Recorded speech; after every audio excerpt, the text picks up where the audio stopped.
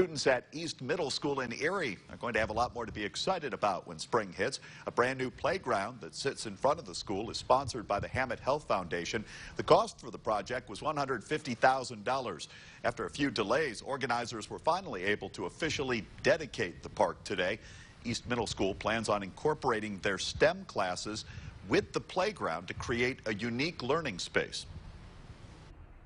One of the resources that they did not have was a playground for the kids to go run around on, and nor did the neighborhood do it. So with a lot of great partnerships, we decided to build a playground. The playground not only for the students, but also the surrounding community.